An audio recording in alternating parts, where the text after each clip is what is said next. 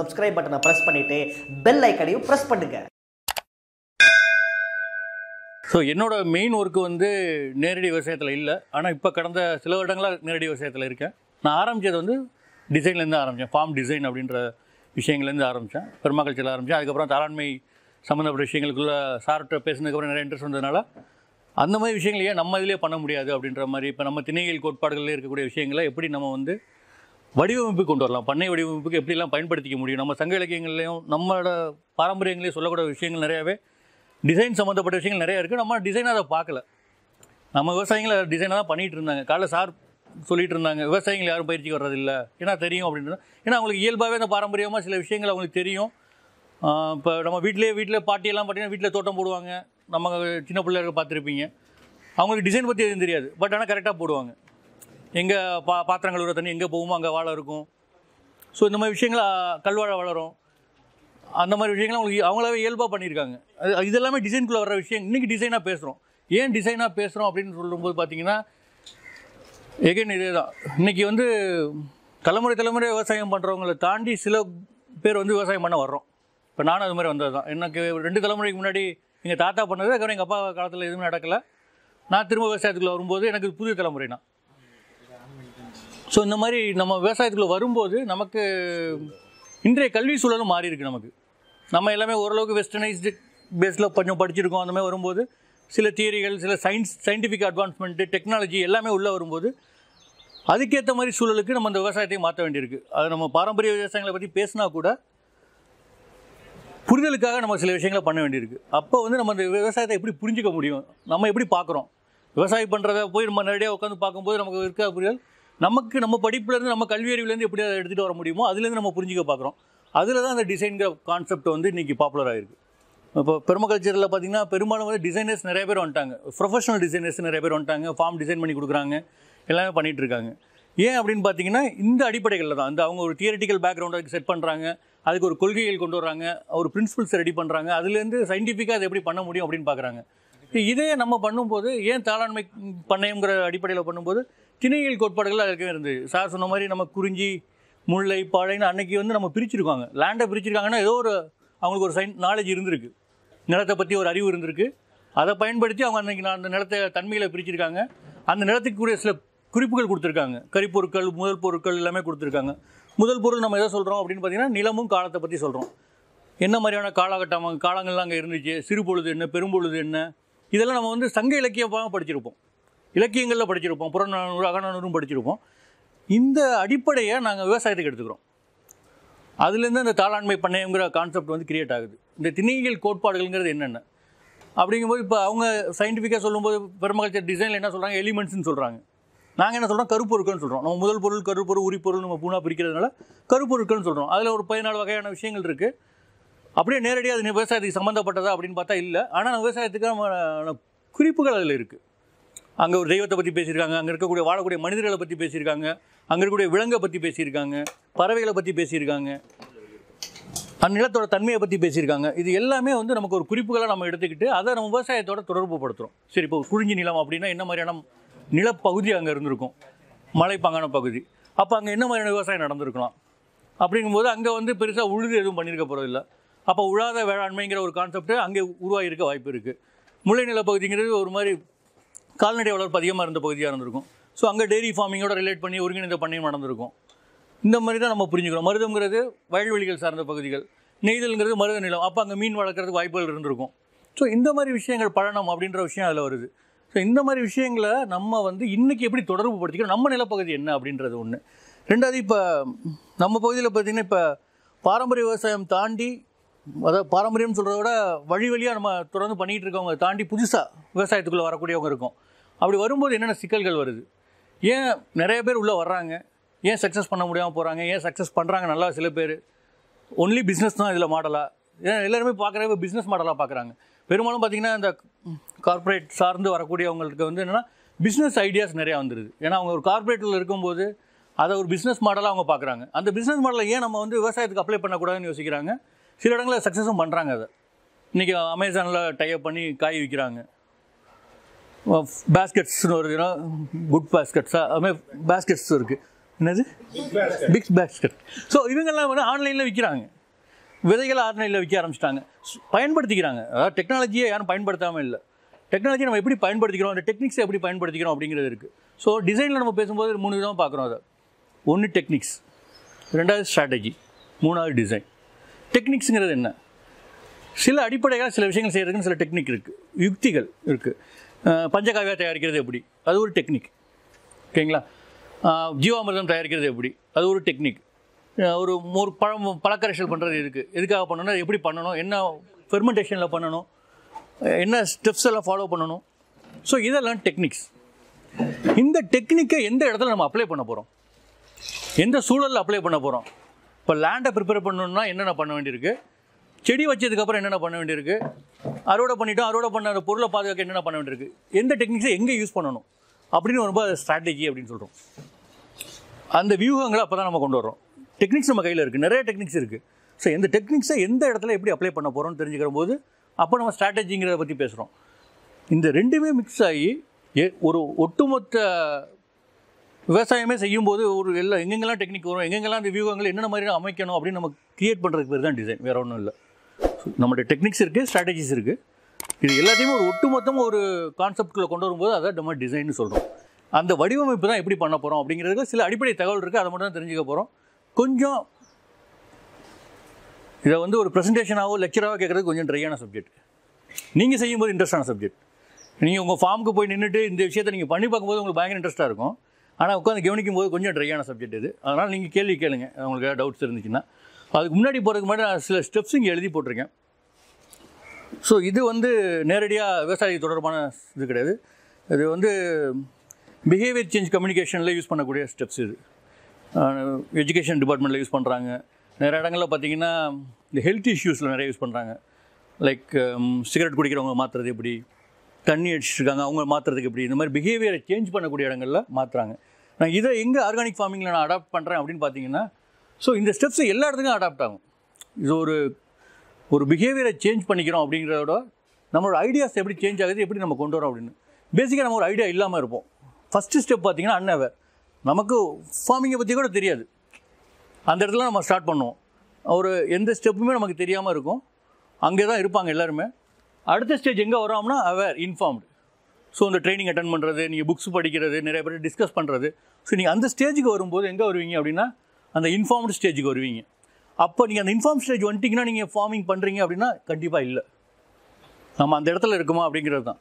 அதுக்கு அடுத்து ஒரு கன்சர்ன், சரி இது பெஸ்ட்டாக இருக்குது, இதனால் நமக்கு பெனிஃபிட் இருக்குது, இல்லை இதனால் சில நல்ல நன்மைகள் இருக்குது அப்படின்னு நீங்கள் புரிஞ்சுக்கிட்டு உங்கள் பிஹேவியரில் அதை அண்டர்ஸ்டாண்ட் பண்ணிவிட்டு உங்களோட ஃபீலிங்க்கு வருது. அது ஃபீலிங் ஸ்டேஜுக்கு வரும்போது நீங்கள் கன்சர்ன் எடுத்துக்கிறீங்க.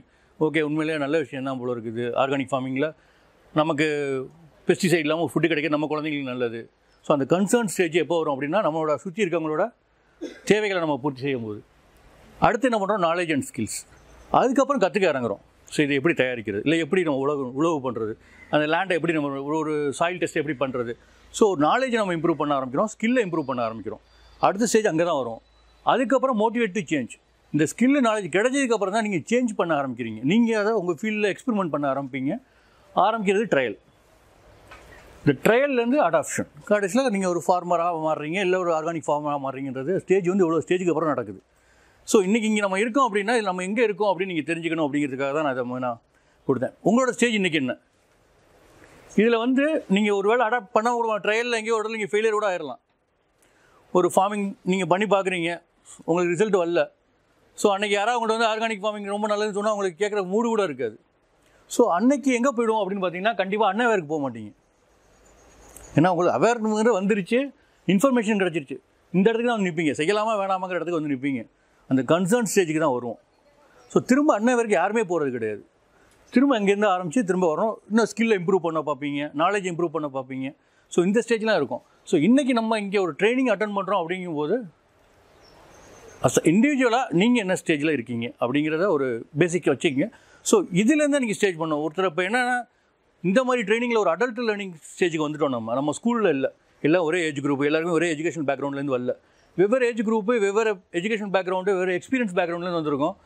திடீர்னு இந்த மாதிரி ட்ரைனிங் செட்டப்பில் என்ன ஆகிடுன்னு பார்த்தீங்கன்னா ஒருத்தர் பயங்கரமாக வரும், ஐயோ இதெல்லாம் பண்ணுறாலாம் வந்திருக்காங்க, நம்ம ஒன்றுமே இல்லையே அப்படின்ற ஒரு பயம் வந்துடும்.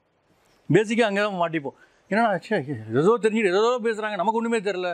அப்படி கிடையாது. ஏன்னா நம்மளோட ஸ்டேஜ் வேறு, நம்ம எக்ஸ்பீரியன்ஸ் வேறு, நம்ம இருந்து வர இடம் வேறு. நம்ம இப்போ அடல்ட் ஸ்டேஜ்லேருந்து கற்றுக்கிட்டு இருக்கோம். ஸோ இங்கே வந்து உங்களோட எக்ஸ்பீரியன்ஸை நீங்கள் பேஸ் பண்ணி தான் கற்றுக்க முடியும். மனப்பாடம் பண்ணி எக்ஸாம் எழுதி நம்மளால் இதில் வந்து நான் எக்யூப் பண்ணிக்கிறேன் அப்படின்னு சொல்ல முடியாது. ஸோ உங்களோட எக்ஸ்பீரியன்ஸு உங்களோட பேக்ரவுண்ட் எங்கேருந்து வந்திருக்கோ அதுலேருந்து எடுத்துக்கிட்டு வர்றது தான். ஸோ அப்படிங்கும்போது நீங்கள் வந்து உங்களை மனம் தளர வேண்டாம். உங்களோட ஸ்டேஜை நினச்சி நீங்கள் வந்து ஐயா நமக்கு ஒன்றும் தெரில, இந்த ஏஜில் வந்து நம்ம கற்றுக்க போகிறோம், இல்லை இவ்வளோ நாள் இதெல்லாம் தெரியாமல் இருந்திருக்கோம் அப்படிலாம் நீங்கள் யோசிக்க வேண்டியதில்லை. ஸோ எந்த ஸ்டேஜில் நம்ம இருக்கோம்னு நீங்கள் தெரிஞ்சுட்டு அதுலேருந்து நீங்கள் உங்களை இம்ப்ரூவ் பண்ணுறதுக்கான வழிமுறைகளை நீங்கள் கவனித்தா மட்டும் போதும். Okay, thank you. நீங்கள் பார்த்தீங்கன்னா ஸோ இதில் ஃபஸ்ட்டு 3-4 ஸ்லைடு வந்து சார் காலைல பேச ஆரம்பிச்சிருந்தாங்க. நான் வரும்போது அவர் சின்ன இன்ட்ரோ பார்த்துக்கலாம். கொஞ்சம் பிரைட்டாக இருக்குது.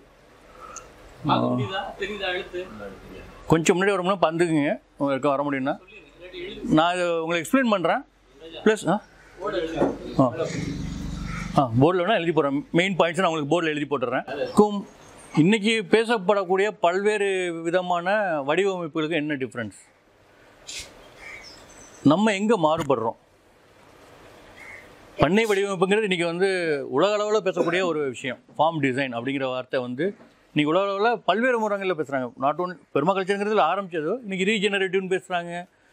இன்னும் நிறைய வந்து சின்ட்ராஃபின்னு ஒன்று வந்துருக்கு. இதுமாதிரி நிறைய விஷயங்கள் அதுக்குள்ளே வந்துட்டாங்க. நிறைய பேர் பண்ணுறாங்க. நிறைய எல்லாருமே ஒரு பேசிக் வந்து என்ன ஆர்கானிக் ஃபார்மிங்கிறது தான். பட் ஒவ்வொருத்தரும் சில விஷயங்களுக்கு முக்கியத்துவம் கொடுத்து கொண்டு போகிறாங்க. நம்ம எதை முக்கியத்துவப்படுத்துகிறோம் அப்படிங்கிறத இங்கே முக்கியமாக பார்க்குறோம். நம்ம எடுத்துக்கிட்டு திணையியல் கோட்பாடுகள்லேருந்து நம்ம இருக்கோம். நம்மளோட திணை, நம்மளோட சங்க இலக்கியங்கள்லேருந்தும் நமக்கு கிடைச்ச தொல்காப்பியம்லேருந்து கிடைக்கக்கூடிய விஷயங்களை வச்சு நம்ம எப்படி நம்மளோட நிலப்பாகுபாடுகளை பயன்படுத்திக்கிறோம் அப்படிங்கிறத நம்ம பார்க்குறோம். அதில் வந்து நம்ம திணையில் வந்து ஒரு கோட்பாடாக பிரித்து அந்த கோட்பாட்டிலேருந்து நம்மளோட நிலத்தன்மையை நம்ம அறிஞ்சிக்க முயற்சி பண்ணுறோம். நாளைக்கு நீங்கள் உங்கள் ஃபார்மை ரெடி பண்ணும்போது இந்த அடிப்படையில் உங்களால் அதை புரிஞ்சிக்க முடியுதான்னு மட்டும் தெரிஞ்சால் போதும். நீங்கள் ரொம்ப நமக்கு டெப்த்தாக அதோட ஒவ்வொரு ஸ்டெப்ஸும் தெரியணும் அப்படின்னு அவசியம் கிடையாது. இப்படி இந்த அடிப்படையில் உங்களால் உங்கள் ஃபார்மை வந்து அண்டர்ஸ்டாண்ட் பண்ணிக்க முடிஞ்சிச்சுன்னா நீங்கள் வந்து நெக்ஸ்ட் ஸ்டெப் ஈஸியாக போயிடலாம். ஓகேங்களா? பேசிக்காக அதில் என்ன இருக்குன்னா நம்ம நிலம் பற்றி பேசுகிறோம், காலம் பற்றி பேசுகிறோம். நிலம்ங்கிறது காலையிலே சார் உங்களுக்கு எக்ஸ்பிளைன் பண்ணிட்டாங்க. குறிஞ்சின்னா என்ன, முல்லைன்னா என்ன, அந்த திணையில் இருக்கக்கூடிய தன்மைகள் என்ன அப்படின்றத. காலம் வந்து ஒவ்வொருத்துக்கும் ஒரு காலகட்டங்கள் இருக்கும். சிறு பொழுது இருக்கும், பெரும்பொழுது இருக்கும். அது என்னென்ன விஷயங்கள் அதில் இருக்குது அப்படின்றத நம்ம பார்க்குறோம். கார்காலம், கூதிர்காலம், முன்பனி, பின்பனி, இளவேனில், முதுவேனில், எந்தெந்த சீசனில் அது வரும். தமிழ்நாடை பொறுத்தளவு அப்ராக்சிமேட்டாக நீங்கள் கனெக்ட் பண்ணிக்கலாம். நீங்கள் உங்கள் இருக்க ஏரியாவோட இதை கார்காலங்கிறது எப்போ இருக்கும், ஆவணி, புரட்டாசி. ஸோ இந்த விஷயங்கள் வந்து நமக்கு பெரும்பாலும் நம்ம வந்து நார்த் ஈஸ்ட்டாக பேஸ் பண்ணியிருக்கனால இந்த பேஸில் இருப்போம். ஸோ இந்த விஷயங்கள் உங்களுக்கு அடிப்படை தன்மைகளுக்காக தான். ஸோ எந்த காலகட்டத்தில் நம்ம இருக்கோம், எந்த நிலப்பகுதியில் நம்ம இருக்கோம், அதுதான் நீங்கள் முதல்ல உங்கள் ஃபார்ம்லேருந்து பண்ண வேண்டிய விஷயம். நீங்கள் ஒரு ஃபார்மை எடுத்துட்டீங்க, ஒரு ஃபார்ம் வாங்குறீங்கன்னா நீங்கள் செய்ய வேண்டியது உங்களோட அடிப்படையாக டிசைனுக்குள்ளே போகும்போது என்ன பண்ணணும் அப்படின்னா, இந்த ஃபார்மில் நான் என்ன பண்ண போகிறேன் அப்படின்னு நீங்கள் முடிவு பண்ணிட்டீங்கன்னா என்ன மாதிரியான நிலத்தன்மை, அது என்ன மாதிரியான காலகட்டம் நமக்கு யூஸ்ஃபுல்லாக இருக்கும், எப்போ நமக்கு மழை சீசன், எப்போ ரொம்ப சம்மர் சீசனாக இருக்கும், எப்போ நம்ம குளிர்காலமாக இருக்கும், நம்ம இருக்க பகுதியில் ஏதாவது முக்கியத்துவமே இருக்கும். அங்கே ஒரு அருவி இருக்கலாம், இல்லை ஆற்று தடம் இருக்கலாம். அப்போ எங்கெல்லாம் இப்போ தண்ணி வரும், இந்த விஷயங்கள் நமக்கு அந்த காலகட்டங்களுக்குள்ளே நம்ம புரிஞ்சுக்கணும். ஓகே, இது வேணாம், இது ஓகே. ஸோ இந்த ஏரியா தான் உங்களுக்கு ரொம்ப முக்கியமான விஷயம். இந்த கருப்பொருட்கள் நம்ம சொல்கிறோம். நம்ம இதில் முதல் பொருள், கருப்பொருள், உரிப்பொருள் 3 வரும். அதில் இந்த கருப்பொருட்கள்ன்றது தான் ரொம்ப முக்கியம். இதை தான் வந்து ஃபார்மில் வந்து எலிமெண்ட்ஸ் அப்படின்னு சொல்கிறாங்க. ஃபார்ம் எலிமெண்ட்ஸ் அப்படின்னு சொல்கிறாங்க. ஃபார்ம் எலிமெண்ட்ஸ் தான் ரொம்ப எல்லாம் இது பண்ணிக்க வேண்டியதில்லை, கன்ஃபியூஸ் பண்ணிக்க வேணாம். அவங்க எலிமெண்ட்ஸ் எதாவது சொல்கிறாங்கன்னா ஒரு ஃபார்மில் என்னென்ன விஷயங்கள் இருக்குமோ அத்தனையுமே எலிமெண்ட் தான். ஃபார்மில் வேலை பார்க்குறவங்க ஒரு எலிமெண்ட், ஃபார்மில் மாட்டு கொட்டாக இருக்குன்னா அது ஒரு எலிமெண்ட், ஆட்டு கொட்டாக இருக்குது அது ஒரு எலிமெண்ட், கோழி வளர்க்குறீங்களா அது ஒரு எலிமெண்ட். இதுதான் எலிமெண்ட், கருப்பொருட்கள். ஓகேங்களா? ஸோ உங்கள் பண்ணையில் எத்தனை விதமான விஷயங்கள் இருக்குன்னு நீங்கள் லிஸ்ட் அவுட் பண்ணணும். இது ஒரு அடிப்படை தன்மைக்காக நம்ம அதை கொடுத்துருக்கோம். இதெல்லாம் தெரிஞ்சுக்கிங்க அப்படிங்கிறதுக்காக அதில் ஒரு 14 விஷயங்கள் நம்மளோட திணையியல் கோட்பாடுகள் அடிப்படையில் இதை கொடுத்துருக்கோம். பட் நீங்கள் லிஸ்ட் அவுட் பண்ணி 70-80 கூட எழுதலாம். இப்போ உங்கள் இதில் ஒரு ஏரியா பூரா காடு மாதிரி கருவாக இருக்குன்னா அதை ஒரு எலிமெண்ட்டாக கூட நீங்கள் பார்க்கலாம். உங்களோட அதை வந்து யூஸ் பண்ண முடியுமா இல்லையா அப்படின்றதுக்கு தான். ஸோ இந்த விஷயங்கள் என்னென்ன இருக்குது அப்படின்னா, ஆரணங்கு நம்ம இங்கே தெய்வங்கிறத பற்றி பேசுகிறதில்ல, ஆற்றல் மூலங்கள் அப்படின்னு பேசுகிறோம். அதை என்ன மாதிரியான ஆற்றல் நமக்கு இருக்குது, அது ஆற்றல்ங்கிறது சூரிய சக்திகளில் என்ன இருக்குது, நீர் நமக்கு கிடைக்கக்கூடிய தன்மைகள் என்ன மாதிரி இருக்குது, வேறு என்னென்ன ஆப்பர்ச்சுனிட்டிஸ் நமக்கு இருக்குது. நமக்கு வரக்கூடிய இதில் சூரிய சக்தி இருக்குது, நீர் சக்தி இருக்குது, வேறு என்ன இருக்குது, காற்று. நீங்கள் இருக்க பகுதியில் காற்று அதிகமாக இருக்கலாம், இல்லாமல் போகலாம். சாரோட இது மாதிரி அவருக்கு வந்து ஒரு சீசனில் வந்து காற்றோட இது ரொம்ப அதிகமாக இருக்கும். ஸோ இதெல்லாம் ஆற்றல் மூலங்கள்னு சொல்கிறோம். நம்ம தெய்வங்கிறத இங்கே பார்க்கல. இந்த ஆற்றல்கள் நம்மளோட நிலத்தை பக்குவப்படுத்துது, பண்படுத்துது, டெஸ்ட்ராயும் பண்ணுது, அழிக்குது. ஏதோ ஒன்று நடக்கும். ஆற்றலுக்கு வந்து இது கிடையாது இல்லை, அது பாசிட்டிவ் இல்லை நெகட்டிவ் இல்லை, நம்ம எப்படி பயன்படுத்திக்கிறோமோ அதை பொறுத்து தான். ஓகேங்களா? இங்கே உயர்ந்தோர் தாழ்ந்தோர்னு அவங்கள நம்மளோட திணைப்பொருட்களை வருது. நம்ம இங்கே இதை எப்படி பார்க்குறோம் அப்படின்னா, லேண்டோட ஓனர்ஷிப் யார்கிட்ட இருக்குது, நம்ம கம்யூனிட்டியாக சேர்ந்து ஒரு லேண்ட் வச்சுருக்கோமா, நம்ம சொந்தக்காரங்களாம் சேர்ந்து இருக்கா, அவங்கள வந்து நம்ம லேண்ட் ஓனர்ஷிப் யார்கிட்ட இருக்குது, லேண்டில் ஒர்க் பண்ணக்கூடியவங்க யார், எந்த பகுதி மக்களை நம்ம வந்து பயன்படுத்திக்கிறோம், வெளியிலேருந்து ஆளை கூட்டு வர போகிறோமா, சத்தீஸ்கர்லேருந்து பீகார்லேருந்து வந்து ஃபார்ம் வேலை பார்க்க போகிறாங்களா, நீ கட்டடம் நடக்கிற மாதிரி நாளைக்கு அதுவும் நடக்கும். ஸோ யாரை நம்ம கொண்டு வர போகிறோம். அடுத்து வந்து அங்கே கூடிய பறவைகள், நேச்சுரலாக இருக்கக்கூடிய எலிமெண்ட்ஸ், என்ன மாதிரி பறவைகள் வரத்து அதிகமாக இருக்குது, மயில் அதிகமாக வரலாம் ஒரு சீசனில், வேறு குக்குகள் வரலாம், அவங்க நீர்ப்பரப்பு அதிகமாக இருக்கிற மாதிரி இருந்தால் நீர்ப்பறவைகள் அதிகமாக வரலாம். ஸோ எந்த மாதிரியான பறவைகள் உங்களுக்கு வருது, என்ன மாதிரியான விலங்குகள் இருக்குது, நேச்சுரலாக என்னென்ன இருக்குது, இதை தெரிஞ்சிச்சுன்னா நீங்கள் உங்களுக்கு என்ன மாதிரி பறவைகள் அங்கே வைக்கலாம் அப்படிங்கிறத நீங்கள் யோசிக்கலாம். உங்கள் பகுதியில் அதிகமாக கழுகும் பருந்து இருக்கிற மாதிரி இருந்துச்சுன்னா நீங்கள் கோழி வைக்கிறத பற்றி கொஞ்சம் யோசிக்கணும், இல்லை கோழியை பாதுகாக்கிறத பற்றி யோசிக்கணும். அதுக்கு தான். ஸோ 2 விதமாக அதை பார்க்கலாம். இந்த பறவைகள்ன்றதை வந்து ஒன்று, நீங்கள் என்ன மாதிரி எலிமெண்ட்டை ஆட் பண்ண போகிறீங்க உங்கள் ஃபார்மில், உங்கள் ஃபார்முக்கு நீங்கள் எந்த பறவையை கொண்டு வரணும்னு நினைக்கிறீங்க, அது கோழியா வாத்தா ஈமுவாங்கிறத நீங்கள் டிசைன் பண்ணலாம். ஸோ அதுக்கு உங்களுக்கு என்ன அங்கே மாதிரி நேச்சுரல் என்விரான்மெண்ட் இருக்குங்கிறது உங்களுக்கு தெரியணும். விலங்குகளும் அதே மாதிரி, என்ன ஆடு வளர்க்க போகிறோமா, மாடு வளர்க்க போகிறோமா, இல்லை வேறு ப்ரீடு ஏதாவது கொண்டு வர போகிறோமா அப்படிங்கிறத உங்கள் பகுதியில் இருக்கக்கூடிய விலங்குகள் அதோட தன்மைகள் என்னென்னு தெரிஞ்சுன்னா அதுக்கேற்ற மாதிரி நீங்கள் பண்ண முடியும். ஊர், எந்த நிலப்பகுதியை சார்ந்து, எந்த ஊரை சார்ந்து இருக்கீங்க. இங்கே ஊர்ன்றதை நீங்கள் 2 விதமாக பார்க்கலாம். ஒன்று, உங்களுக்கு சப்போர்ட் பண்ணக்கூடிய விஷயங்கள், மார்க்கெட் எவ்வளோ தூரத்தில் இருக்குதுன்னு பார்க்கலாம். பக்கத்தில் நீங்கள் இருக்க கிராமமாக இருக்குன்னா அங்கேருந்து டவுன் எவ்வளோ தூரம் இருக்குது, உங்களோட மார்க்கெட் எவ்வளோ தூரத்தில் இருக்குது, நம்ம பண்ணக்கூடிய பொருட்கள் அந்த மார்க்கெட் உண்மையிலே அந்த ஊர் இருக்கா, நம்ம ஏதோ ஒரு எக்ஸாக்டிக்காக ஒரு வெரைட்டி பண்ணிவிட்டு நம்ம அந்த மார்க்கெட்டில் விற்க மாட்டேங்குன்னு சொல்ல முடியாது. ஏன்னா அந்த பகுதியில் பற்றி ஒரு அறிவு அதை பயன்பாட்டிலே இருக்காது அந்த உணவு, நம்ம போய் அதை விற்க முடியாது. ஒன்று நம்ம எக்ஸ்போர்ட் பண்ணுற மாதிரி இருந்து பண்ணிவிட்டு அங்கே விற்கலான்னு சொல்ல முடியாது. ஸோ அது நமக்கு தகவல் இருக்கும். நீர், கண்டிப்பாக வாட்டரை வந்து சார் சொல்லும்போது 3 விதமாக சொல்லியிருப்பாங்க உங்களுக்கு. ஆற்று நீர், ஊற்று நீர், வேற்று நீர் அப்படின்ட்டு. உங்களுக்கு ஆற்று நீர் இருந்தால், ஓடையோ இருந்தால் அதில் என்ன தண்ணி, அதோட தன்மை என்ன இருக்குது. ஊற்று, உங்களுக்கு நிலத்தடி நீர் எப்படி இருக்குது, அதோட தன்மை என்னவாக இருக்குது. மழை, வேற்று நீர் மழை எங்கேருந்து வருது, எப்படி பயன்படுத்த முடியுது, அது எப்படி இருக்குது, அதை சேவ் பண்ணுறதுக்கு வாய்ப்புகள் இருக்கா. பூ பார்க்கணும். பூ ஏன் மெயினாக வைக்கிறோம் அப்படின்னா, அது வந்து 2 விதமாக நம்ம பார்க்குறோம். ஒன்று பொலினேட்டர்ஸ், இன்னொன்று வந்து அது வந்து ஒரு எப்படி சொல்கிறது, ஐடென்டிஃபிகேஷன் மார்க் மாதிரி. பூ இப்போ ஒரு சாமந்தி பூவோ ஏதோ வைக்கிறீங்க அப்படின்னா முதல்ல பூச்சி வர்றது அங்கே தான் வரும். ஒரு ஆமணக்கு வச்சுருப்பீங்க, ஏன்னா அந்த பூ அட்ராக்ஷன், காலைல சார் சொன்னார்ல, எது வந்து ஒரு அட்ராக்ஷன் இருக்கோ அங்கே தான் பூச்சி ஃபஸ்ட்டு போகும். ஸோ அது வந்து உங்களுக்கு ஒரு இண்டிகேட்டர். ஸோ ஒரு பக்கம் அட்ராக்டர், ஒரு பக்கம் அது போலினேட்டர், இன்னொரு பக்கம் அது ஒரு இண்டிகேட்டர். அது உங்களுக்கு இண்டிகேட் பண்ணுது என்ன மாதிரியான பூச்சி உங்கள் பயிரை தாக்க போகுது அப்படின்றத. ஏன்னா அந்த பூச்சியோட முதல் அட்டாக் வந்து அந்த பூ தான் வாங்கும். ஸோ அந்த பூக்கள் அங்கே என்ன மாதிரி பூக்கள் வளருது அப்படிங்கிறது தெரியும். என்ன சீசனில் வருது, அந்த சீசனில் நிறைய தேனீக்கள் வர வாய்ப்பு இருக்கும். இல்லை வேறு ஏதாவது அந்த பூக்களுக்காக வரக்கூடிய பறவைகளோ வேறு ஏதாவது இருக்கலாம், பூச்சிகளோ நிறையா இருக்கலாம். உங்களை சுற்றி அந்த மாதிரி மரங்கள் அதிகமாக இருக்குன்னு வச்சுக்கிங்களேன். அப்போ அந்த சீசன் உங்களுக்கு வந்து பெஸ்ட்டு சீசனாக இல்லை டிஸ்டர்ப்டு சீசனாங்கிறத நீங்கள் கண்டுபிடிக்கணும். மரம் அதே மாதிரி. உணவு, என்ன மாதிரியான உணவு பொருட்கள். இன்றைக்கி ஓரளவுக்கு நம்ம காமன் ஆகிட்டோம் இட்லி தோசைன்னு. பட் இருந்தாலும் ஒவ்வொரு பகுதிக்கும் ஒரு உணவுத்தன்மை இருக்கும். ஸோ அது சார்ந்த உணவுப் பொருட்களை நீங்கள் தயாரிக்கிறீங்க, உங்கள் உற்பத்தி பண்ணுறீங்க அப்படின்னா உங்களோட மார்க்கெட் வேல்யூ நல்லாயிருக்கும். அதுக்காக இந்த பறை யாழ் பண் தொழிலெலாம் வந்து பார்த்திங்கன்னா, தொழில் வந்து ஓரளவுக்கு நமக்கு ரிலேட் பண்ணி வந்துடும். விவசாயம் சார்ந்திருக்கா இல்லையா, வேறு ஏதாவது விவசாயம் சாராத வேறு தொழில் அங்கே நடக்குதா, பானை செய்கிறாங்க, மரம் செய்கிறவங்க இருக்காங்கன்னா நம்ம அது சார்ந்த விஷயங்கள் பண்ண முடியுமான்னு பார்க்கலாம். இது வந்து கல்ச்சுரல் ஆஸ்பெக்ட். இதை நம்ம அப்படியே கரெக்டாக ஃபார்முக்குன்னு எடுத்துக்க முடியாது. பட் கல்ச்சுரல் ஆஸ்பெக்டில் தெரிஞ்சுக்கிறது நல்லது. ஏன்னா இது எல்லாமே ஒரு விதத்தில் பார்த்திங்கன்னா குறிப்பிட்ட குழுக்களை சார்ந்து இருக்கும். இப்போ என்ன மாதிரியான குழுக்கள் அங்கே வசிக்கிறாங்கன்னு நமக்கு தெரியும், அவங்களோட பிஹேவியர் என்ன, அவங்களுக்கு என்ன மாதிரி தேவைகள் அங்கே இருக்குது. ஸோ உங்கள் மார்க்கெட்டை நீங்கள் க்ரியேட் பண்ண முடியுமான்னு பார்க்கலாம். ஸோ அந்த கல்ச்சுரல் ஆஸ்பெக்ட் நீங்கள் தெரிஞ்சுக்கணும். ஸோ இதை நம்ம திணைப்பொருட்கள்லேருந்து நம்ம கருப்பொருட்கள், நம்ம திணையல் கோட்பாளர்களுடைய கருப்பொருட்கள்னு நாங்கள் இதை சொல்கிறோம். இது மட்டும்தான் கிடையாது, இது 14 போட்டிருக்கோம். எனக்கு தெரிஞ்சு நாங்கள் ஒர்க் ஷாப்பில் ஒர்க் பண்ணும்போது ஒரு காலேஜ் வந்து 70 பண்ணாங்க. வெறும் உங்கள் ஃபார்மில் இருக்கக்கூடிய கருப்பொருட்கள் அப்படிங்கிற ஒரு கான்செப்டை மட்டுமே 70 கொடுத்தாங்க இருக்குன்னு. பூச்சி முதற்கொண்டு என்ன மாதிரியான பூச்சி இருக்குது, புழுக்கள் என்ன மாதிரி இருக்குது, என்ன மாதிரி வண்ணத்தி பூச்சி வருது, எல்லாத்தையுமே அவங்க லிங்க் பண்ணாங்க. ஸோ எந்தளவுக்கு நீங்கள் அந்த கருப்பொருட்களை வந்து எந்தளவுக்கு நீங்கள் அடர்த்தியாக எடுத்துக்கிட்டே வரீங்களோ அந்தளவுக்கு நீங்கள் ஒரு ஸ்ட்ராங்காக இருக்கலாம் உங்கள் ஃபார்மை பற்றி. இந்த இன்ஃபர்மேஷன் உங்கள் கையில் இருந்துச்சுன்னா அந்த இன்ஃபர்மேஷனை பேஸ் பண்ணி உங்களோட டிசிஷன் கரெக்டாக இருக்கும், வேறு ஒன்றும் இல்லை. நீங்கள் இந்த ஒரு டிசிஷன் எடுக்கணும், இந்த சீசனில் பண்ணலான்னா உங்கள்கிட்ட எந்த அளவுக்கு இன்ஃபர்மேஷன் இருக்கோ அதை பேஸ் பண்ணி எடுப்பீங்க.